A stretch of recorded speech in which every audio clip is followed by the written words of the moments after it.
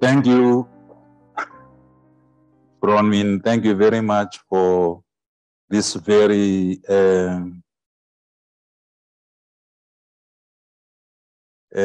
moving and heartfelt introduction. When I came here, I thought that I had a number of the usual funny stories that one makes or tells to break the ice or to make oneself a lot more at ease. And I've forgotten them all. I would like to say that I greet all the people that are responsible for this August occasion. And the honors have been made already, and I align myself with that. I cannot sufficiently express the honor bestowed by the invitation to deliver this year's Nadine Gordimer Memorial Lecture. It's a privilege to share with you some of my thoughts and insights about someone whose creativity has been universally lauded and rewarded with prestigious accolades that found expression in countless literary prizes, exemplified by both the Booker and the Nobel Prizes. The title of my talk is The Vocabulary of Witnesses. It could be received as an appeal for all of us in this country to play our part as witnesses. Witnesses who are also activists and truth tellers. Because as you have seen countless times, there are cases of other types of witnesses, those who bear false witness. This call is even more vital for the young people who join us here or are participating on the virtual platform. Each time I make a speech and locate myself within any address to an audience, I rely on poetry as a prism through which to see life. In this instance, the life of a writer who, despite being described as petite, bird-like and soft-spoken, was a dynamic presence and stood head and shoulders above her peers. In this, Nadine Gordimer reminds me of another writer, our late poet laureate, Willie Khositsile, who, whilst also small in stature, gave meaning to the isiZulu saying, "Ayihlabi ngakumisa." This simply means that the dimensions of a bull's horns do not necessarily determine its capacity to fight or its appetite for battle. To frame my reflections today, I will draw a few lines from the poetic work of Margaret Walker, For My People. For my people, standing, staring, trying to fashion a better way from confusion, from hypocrisy and misunderstanding, trying to fashion a world that will hold all the people, all the Adams and Eves and their countless generations. These four important lines are majorly directed to the young people of this land and lands beyond, the countless generations who in their own way contribute towards giving us a reality check. If you had told me when I was a youth growing up in the township of KwaMashu, 20 kilometers north of Durban, if you had even suggested that today I'd be giving a memorial lecture on Nadine Gordimer, I would have told you that that would not be. As a young man then imbued with revolutionary zeal, and perhaps as a consequence of my early encounters with the white gaze, I was convinced that white people were incapable of introspection. For them, I believed there wasn't that possibility of doing what James Baldwin calls wrestling with the conscience in the snarling loneliness of the midnight hour. In my early recollections of the white gaze, there were white people like Reverend John Stade, who was my father's superior in the church. When we lived in Mayville, he used to arrive in a black Studebaker and unload boxes full of cast-off clothes and toys. The toys consisted of plastic gimcrack cars and rifles that simply broke into pieces in our hands. They were obsolete long before the box was emptied. My elder sister received dolls with plastic blonde hair and blue eyes and fluttering eyelashes. Relishing the power position he occupied in the holy hierarchy, Reverend John Stade treated our parents with a benign condescension bordering on contempt. I think I resented him, perhaps with the same depthless bitterness we reserved for the apartheid municipality police. But unacceptable as his condescension was, Reverend Stade became my entry point into poetry. This was not the prescribed textbook poetry of daffodils or how much do I love thee. Rather, this was the poetry which the Polish poet Adam Zagajewski calls a kind of secret power and a repository of lucidity where you understand better.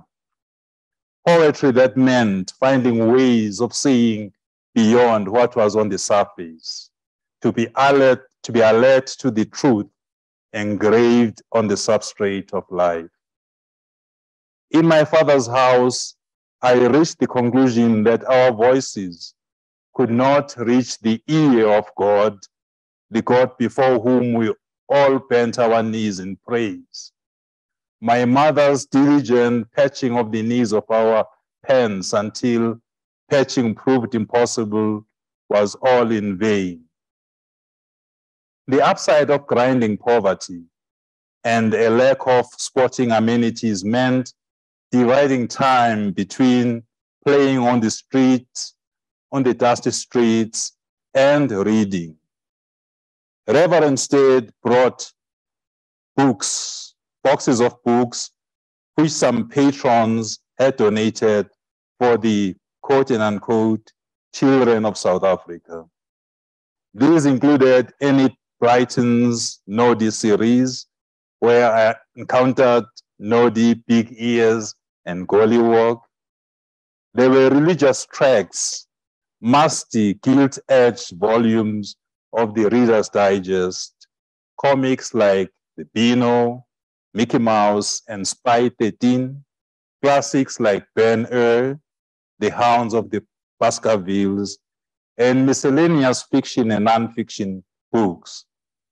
Since they've been sent by trustworthy church organizations, they have been given the green light by the paid voyeurs in state employ, the censors. I remember a surprise find, Judas, My Brother, by Frank Yabi, and was even more astonished when my brother Ben told me that the author was Black. Reading begets reading. Cognizant of the fact that we were living in the long hour of discontent when the Bantu Education Act was passed in 1953 and when Black teachers, other professionals, and artists who had read the writing on the wall were fleeing the country in droves, we determined to seek more texts that would counter the poison that was being introduced into our education. There was a time in the mid-1950s when we started to hear rumblings about Congress. Soon these rumblings translated into activity on our streets, where people marched, and at night they were burning buildings. I remember as a boy the introduction of the isiZulu program on the radio, which at that time we called the wireless. Because the program started at 9:30 and ended at 10, our chimney sweeper, a mysterious man called Mjanji Katobela, made us believe that Black people were actually created by God exactly at 9:30 in the morning. I remember the beer hall in Cato Manor burning after the women led by Dorothy Nyembe chased the men out of it on the understanding that the sorghum beer was the state's ploy to render the men weak and unproductive.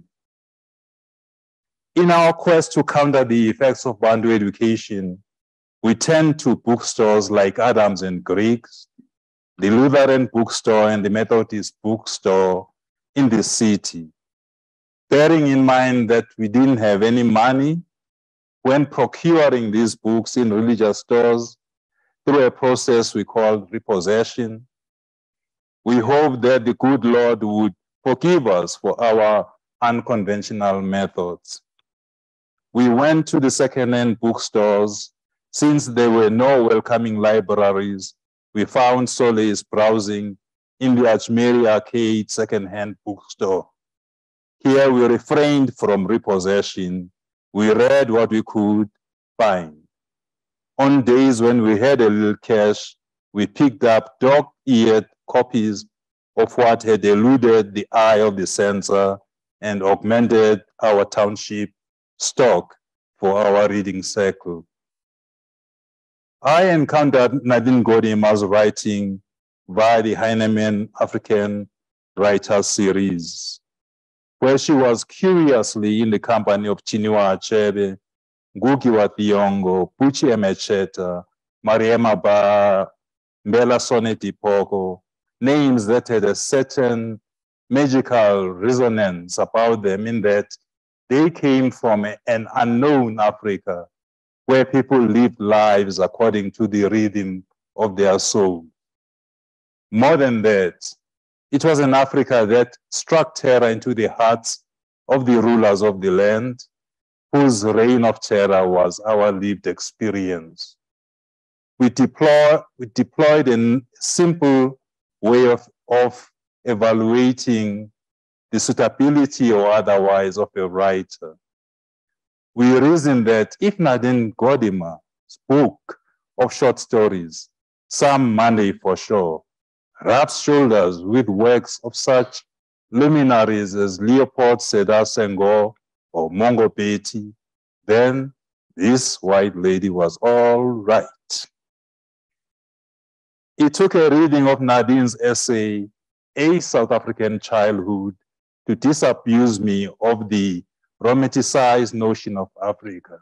She wrote, quote, "I suppose it is a pity that as children, we did not know what people like to talk of as the real Africa, the Africa of proud Black warriors and great jungle rivers and enormous silent nights.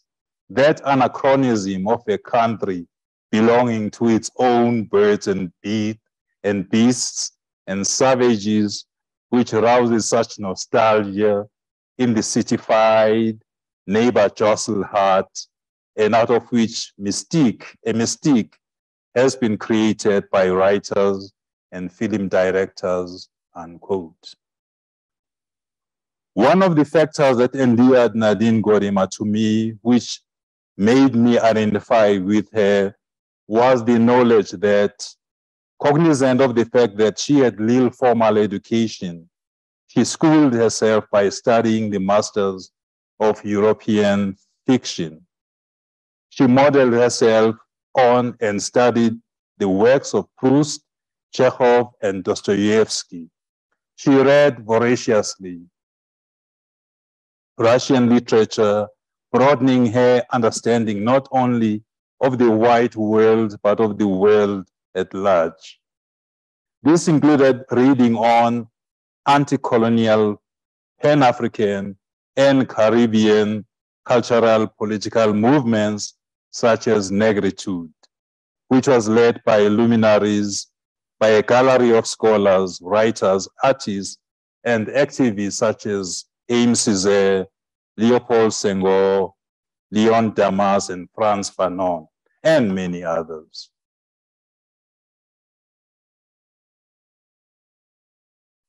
She briefly attended the University of Witwatersrand, where she made the acquaintance of educated young Black Africans for the first time.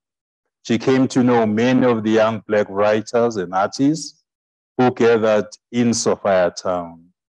In all this, you get a sense of Nadine as someone who not only was an observer of Africa, but also someone molded and shaped by and in love with Africa. She always spoke of her responsibility as a human being, as a white African. To be part of this world, she told Charlene Hunter-Gold in a 1987 interview, "You've got to put your life on the line," where she advocates taking sides in the struggle. She placed great stock on being on the right side of history.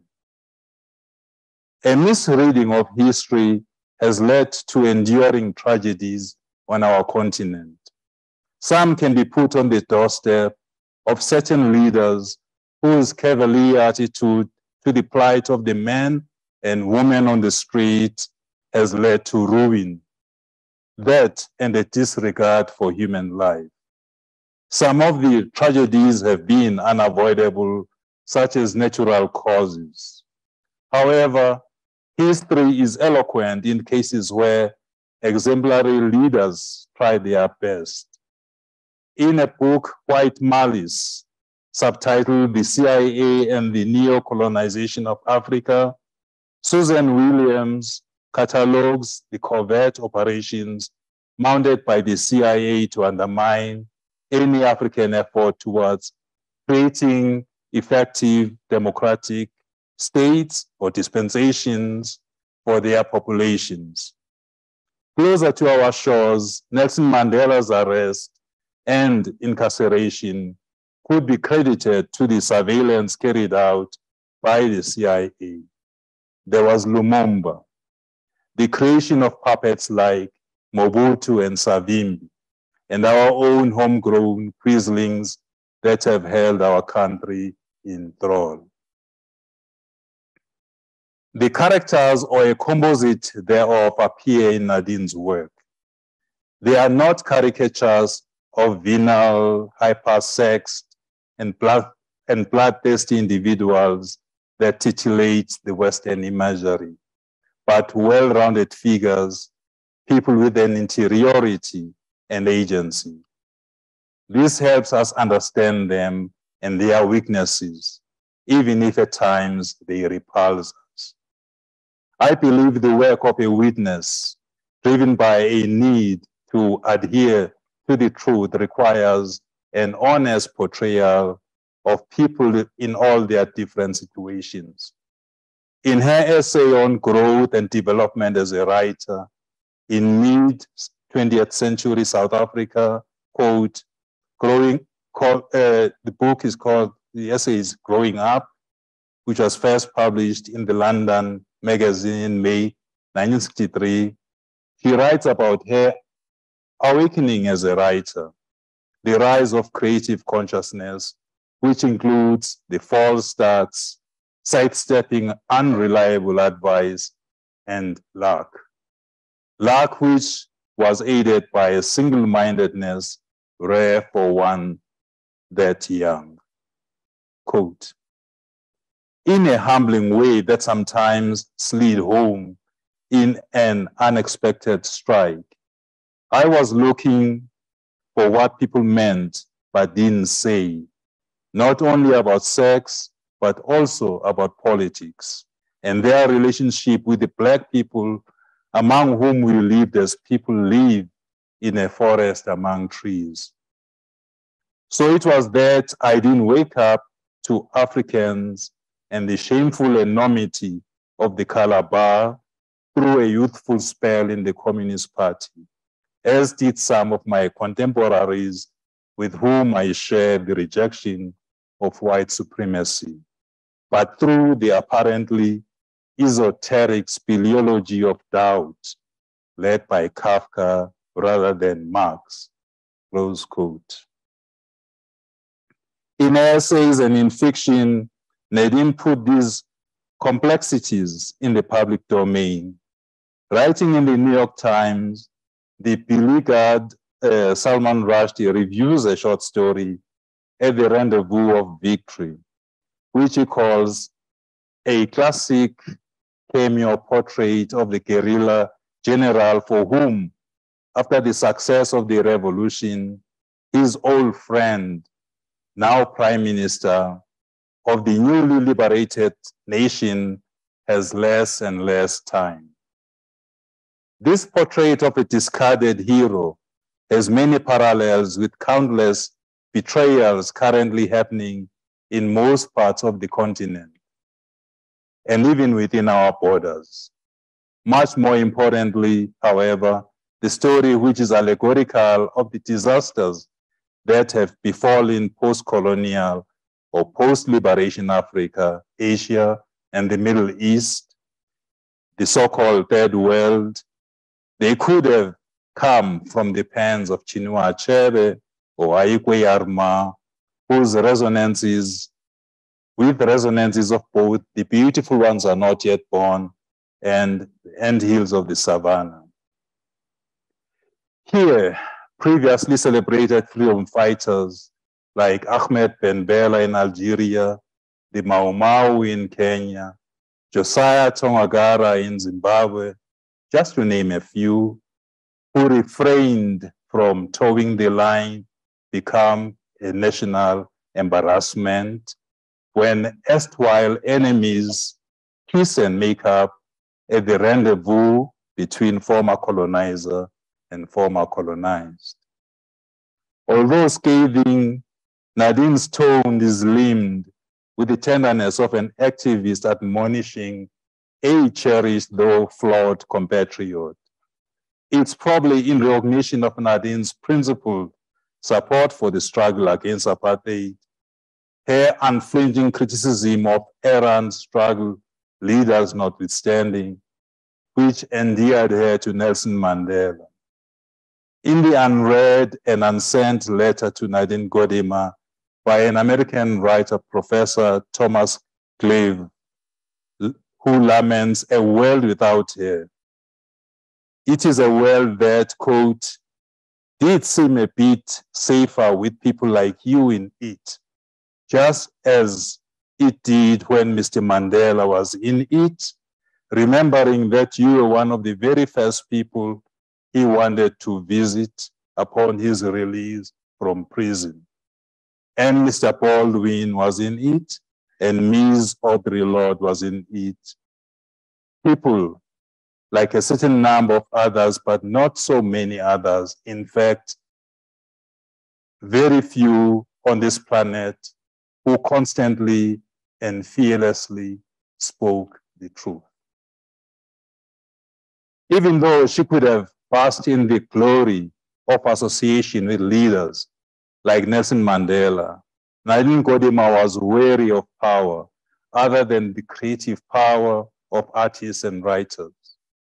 During the years of struggle, she immersed herself in the work of political literary organizations, being a founder member and patron of the Congress of South African Writers, COSO, for several years, as well as a frequent speaker at gatherings of the United Democratic Front. This was the time when her role as witness was at its strongest, at a time when being part of the struggle was costly in terms of personal safety and reputation. She supported the African National Congress at a period when the support was dangerous. She wouldn't, however, go into exile, and I, for one, am happy that she didn't.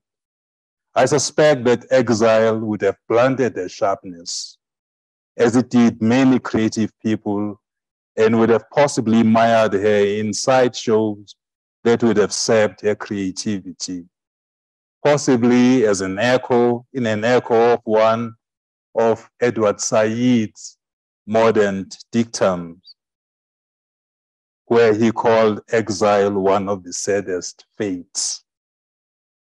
Given the history of this country, with its hideous past, a past that still flexes its muscle in the present, its racial nightmare, a question can arise. Why celebrate a white writer? What is so special about Nadine Gordimer? The question of race, a social construct, is something that flavors our dinner time conversations and sometimes causes speech to stutter and becomes the elephant in the room. It has been exploited by shrewd and unprincipled politicians of every stripe.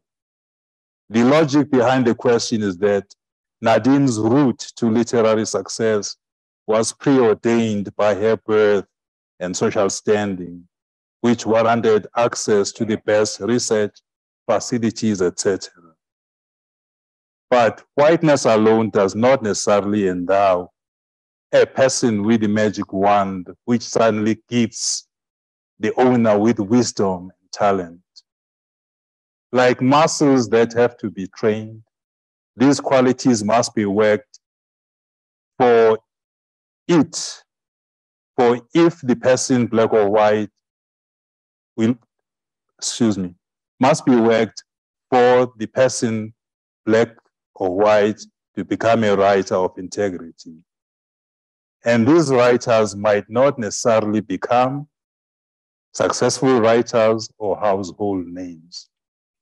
That also hinges on the lottery of life, on the appetites of readers and vagaries of the literary market.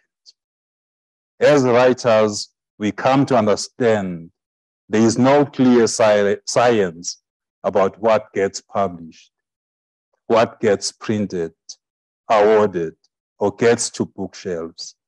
Our prime concern must be the dedication to our creative craft. Nadine possessed this tireless commitment.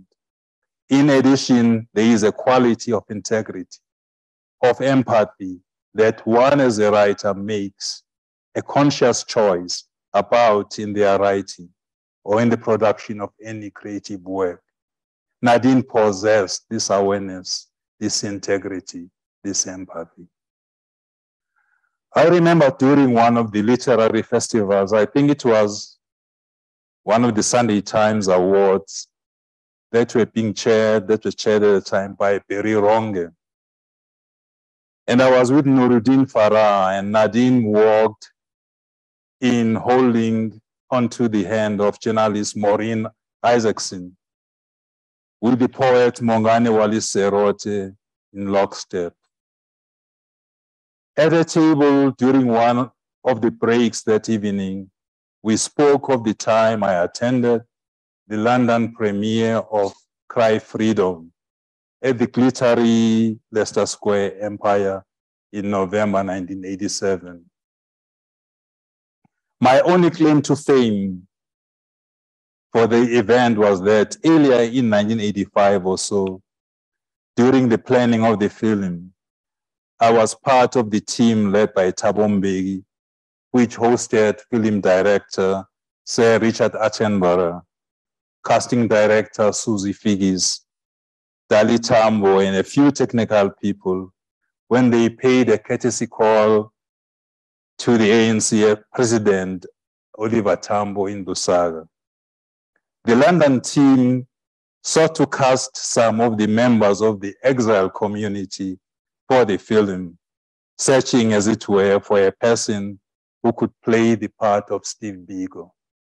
They realized that people might be guerrillas, might be activists, but acting is another story altogether. But they drew a blank. We then met daily for 2 weeks at the Plush Pamoti Hotel to advise on the script, which was written by John Briley. And Briley is still basking in the success of Oscar-winning Gandhi and working on a biopic on Martin Luther King.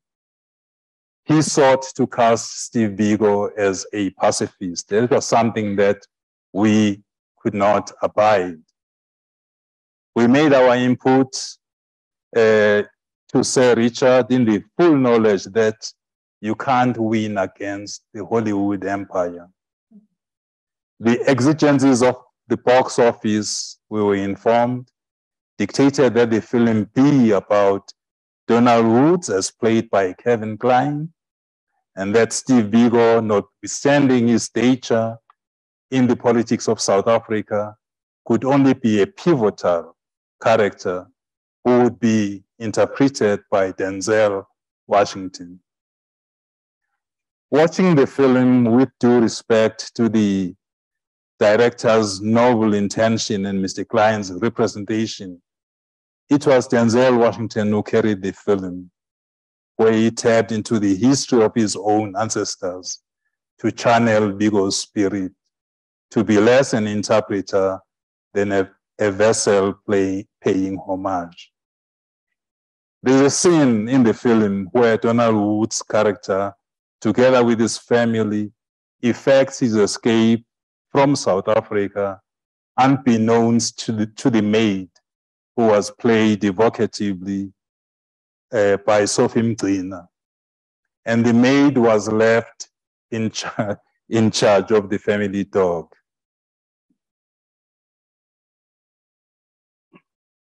At the end of the film, Kevin Kline crosses into Lesotho, crosses the river, and does a very inspired jig. And then after the movie, as usually happens, there are drinks, there are canapes outside on the foyer. And as we were standing there, I saw a group of British matrons, very respectable people, who were grouped around one woman who was obviously very distressed. And I overheard her saying, "Oh my God, I don't know whatever happened to that dog." I remember Nadine's reaction, her words, to the fact that even though the movie patron had been invited to the premiere for her support for the anti-apartheid movement, she still lacked empathy for the other human being, the maid, who would be distraught once the implications of her erstwhile employer's flight sank in. Moreover, and I hadn't thought of this angle, but this is something born of Nadine's knowledge of the workings of the South African Gestapo. She suggested that the maid would suffer in the hands of the special branch because they would come to her and say, "Was your boss?" Edith Stein, famously known primarily for her philosophical work on empathy and affectivity, contends the empathy, that empathy is the consequence, is experience of foreign consciousness in general. In my understanding, this meant empathy can only arise out of one's gradual perception of the reality of others. Knowledge, like paint, affecting the qualities of a canvas, suffuses the consciousness, leading to a clarity of sorts about, to borrow a trite phrase, how the other half lives. I found examples of this empathy in one of Nadine's earlier short stories, whose title is a favored biblical lamentation, Ah, woe is me. It's from an anthology titled Short Stories by South African Writers. Some of the writers in the anthology are Sarah Gertrude Mifflin, Francis Carey Slater, and Ace Grieg. In Our Woe is Me, the unnamed narrator, a middle-aged white woman, seemingly well off, if only in the eyes of her dependents, is caught between being sympathetic towards the plight of her erstwhile helper, together with her children, victims of state-sponsored impoverishment under apartheid and the conventional way of doing things, which meant doing nothing, dictated by her affiliation to the fellowship of whiteness. This state of in-betweenness is a source of unstated, though implied, unease, complete with the fortunate woman, conjuring a happier dispensation for the unfortunate, while knowing deep down in her heart that this couldn't be achieved. Nadine was well versed in communicating the importance of the powerful, much more in her early life in the mining towns with their habitual harshness that characterizes all frontier societies. She had seen, even though sometimes she wasn't aware of how much of what she witnessed had lodged in her mind like a weaver's nest on the branches of vulnerable trees.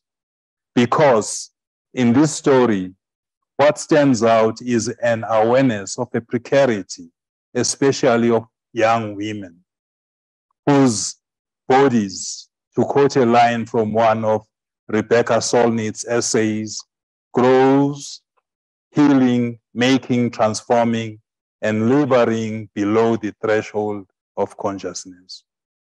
With all this, Nadine's empathy shines through. In this passage, the nameless Madame meets the helper's children and asks after the mother, offering her, via her children, a chance for a casual job. Quote, no, she couldn't take the washing anymore. Yes, they were still at school. I always had the curious feeling that they were embarrassed not by me, but for me, as if their faces knew that I could not help asking these same questions, because the real state of their lives was unknown and unimagined by me, and therefore beyond my questioning, unquote. The key to empathy lies in our admission that we are ignorant of the inner lives of others.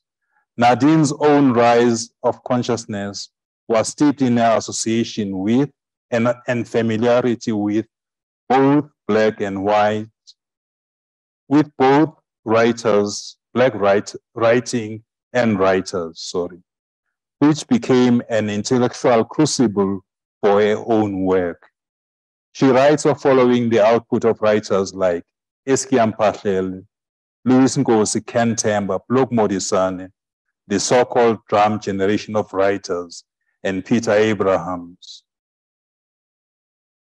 There were those who were unashamedly political, like Alex Laguma and Dennis Brutus, who, in their own words, quote, made of their ideologically channeled bitterness not more than the Aristotelian catharsis, creating in the reader empathy with the oppressed rather than rousing rebellion against repression, unquote. In the passage from the story, Woe is Me, The perplexed madame could not help asking these same questions because the real state of their lives was unknown and unimagined by me. In the realm where the imagined and the real converge, where the dreamt up characters come face to face with oneself, the writer has a choice whether to unearth the troublesome character or bury him or her in the underground of the South African conscience.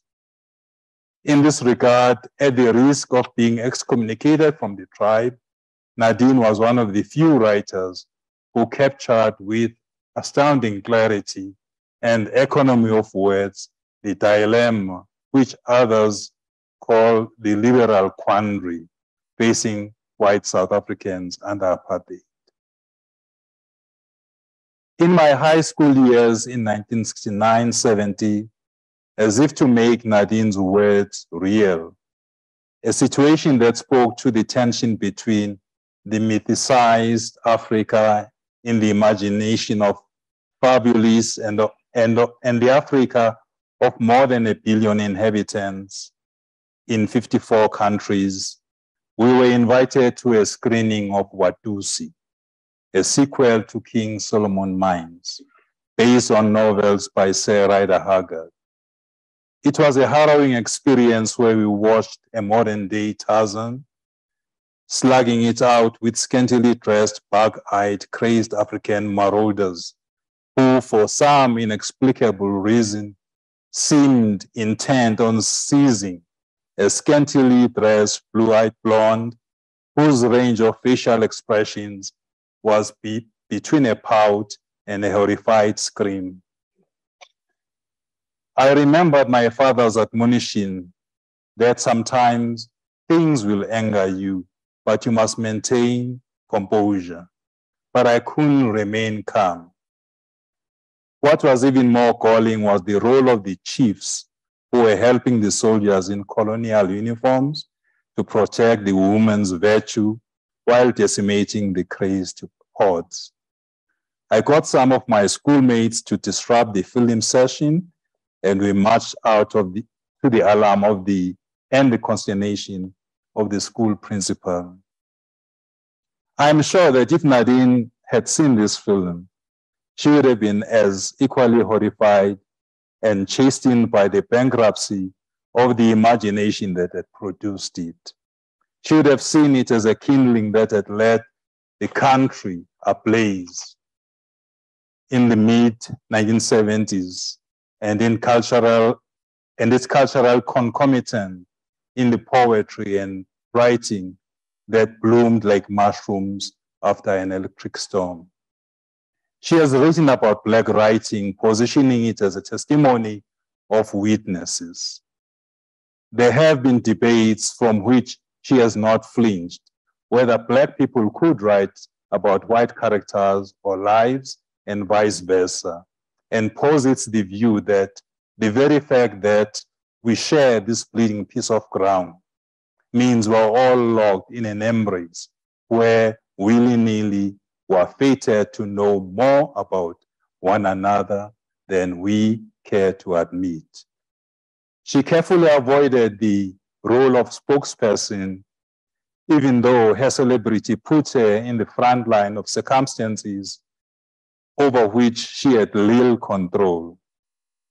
There would be events that dictated that she takes a stand, such as the occasion of the weekly May Literary Festival that sought to invite Salman Rushdie, who had just had a fatwa imposed on him by the Ayatollah in Iran.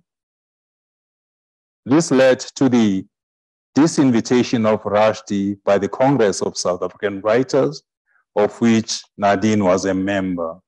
This led to the much publicized difference of opinion between Nadine and J.M. Coetzee, who felt that the Writers' Conference had knuckled under the influence and threats of fundamentalists.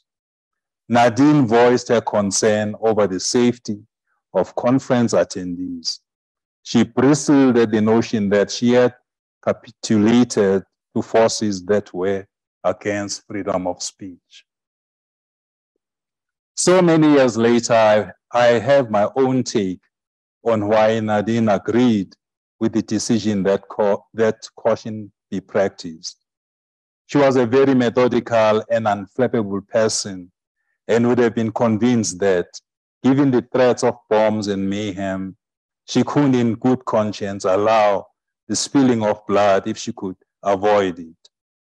I think she was also incensed by the fact that the proponents of inviting Rushdie and consequences be damned were voicing this bravado from relative safety.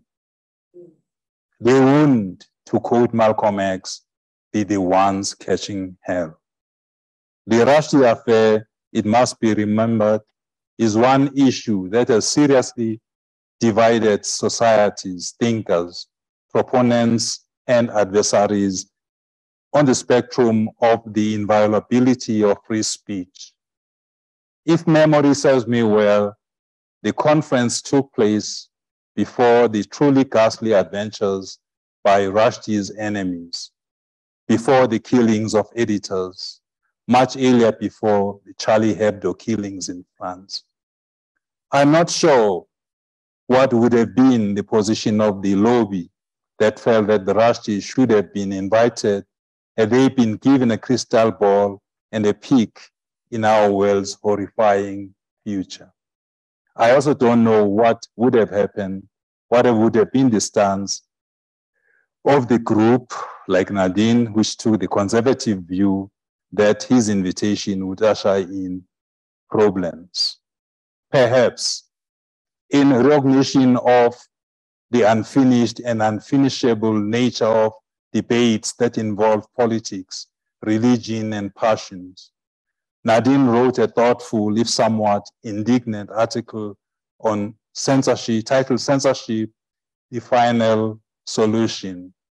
This phrase, she must have known, sends chills down anyone's spine with its association with Nazi euphemisms for the Holocaust.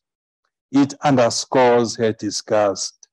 She traverses the terrain from ancient times to the contemporary world, where writers were persecuted, and cites Victor Hugo, Flaubert, D.H. Lawrence, Dostoevsky, and many others. The many others, of course, would include Ngugi and Wole Soyinka. The International Writers' Organization, PEN, or Index on Censorship, or even, when not grinding a political axe, Amnesty International, always sound the alarm about injustice befalling a writer, a journalist in some corner of the globe. It was Czesław Miłosz who asked, what is poetry which does not save nations or peoples? The role of the writer in a state of conflict has to be separated from the role of a combatant. In rare situations, these two roles become blurred, sometimes with tragic results. Nadine was very aware of her role and of her limitation. In an interview on the role of the writer in a political world, she said, quote, I think that a writer can raise the consciousness of people in situations of conflict and turmoil. Their work can also have an effect on the outside world. It can provide an understanding of the people involved in the conflict. In that sense, it has a far greater impact than journalism. From the outside, it is difficult to be aware of the sensitive areas in a country, such as ours, the areas where clashes really take place. What seems daring outside the country may not be crucial inside. Writing about black and white love affairs, for instance, is not dangerous because it doesn't challenge the power structure and won't change anything. Whereas a story about saboteurs, like the novella Something Out There, may put writers in a place where they are seen as supporting terrorists or portraying them as human beings. Terrorism is real. Sometimes that happens all the time. Portraying these people as humans is a more delicate and dangerous matter, unquote. Today, we need writers and commentators with the sensitivity, courage, and professionalism evinced by Nadine Gordimer. Throughout time, she became almost synonymous with a certain type of writing that was marked by one characteristic. It made the then apartheid authorities nervous. From where we were, those of us straddling the two worlds of political engagement and cultural work, which sometimes morphed into one and the same thing, Nadine Gordimer became an instant prized possession in our treasury, a sister from another mother, a dependable ally. Her sense of empathy with the struggling people of the world made her a rare figure in an area where individualism and personal glory were the first prize. Her scholarship and erudition led her towards exploring the writings of her equally celebrated peers. Like Nelson Mandela, who immersed himself in the works of leaders who had overseen difficult transitions such as Jan Smuts, Jawaharlal Nehru, Karl van Clausewitz, Kwame Nkrumah, Dennis Reid, and Chief Albert Luthuli, just to name a few. Nadine, who called herself an autodidact, not only studied and genned up on literature from the classics to the modern, but empowered herself to straddle a number of creative areas. Giving a talk at the community church in New York in 1963 about what it means to be an artist and the writer's struggle for integrity, James Baldwin said that poets, by which he meant all artists, quote, are finally the only people who know the truth about us. Soldiers don't, statesmen don't, priests don't, union leaders don't, only poets, unquote. He expounds on the durability of the poetic mission, reminding us that our knowledge of the Oedipus complex comes not because of Freud, but because of a poet, Sophocles, who lived in Greece thousands of years ago. He says there is something awful about a civilization that ceases to produce poets, and even more crucially, a civilization that ceases to believe in the report that only the poets can make. When I started this talk, I spoke of the writer as a witness and a truth teller. That was Nadine Gordimer, a quintessential South African who, because of her love for her country, could write about it with devastating clarity and humility. She used words, creating that vocabulary for witnesses, that poetry, which gave a report about the situation at home. If she were to rise today, she would wonder at the incoherence of the message that she had fought for so relentlessly to put through, that all people matter. She was amazed that the film Cry Freedom was shot entirely in Zimbabwe, which stood for South Africa. Even those scenes of the slaughter of school children in Soweto in June 1976 were shot in Zimbabwe with Zimbabwean extras. Today, she would shudder at the language of the xenophobes, some of them occupying the seats of the mighty, who fulminate in their call for the expulsion of all people, the darker races, who come from the other side of the border. As a white South African, the irony of Black South Africans slaughtering their brethren would not be lost on her, nor would she be surprised at the obscenity of the opting out of the troubled experiment called the New South Africa by white society. All this would bring back memories of all the people that had inspired all those books. Bram Fischer, fictionalized in Beggar's Daughter, revolutionaries in July's People, all those thousands of lives cut down in the making of a dream. The least she would have hoped for would be that her creative strivings had grown the seeds that would germinate into the fruits of creative freedom. Lastly, back to the poem by Margaret Walker. Let a new earth arise. Let another world be born. Let a bloody peace be written in the sky. Let a second generation full of courage issue forth. Let a people loving freedom come to growth. Let a beauty full of healing and a strength of final cleansing be depositing in our spirits and our bloods. Let the martial songs be written.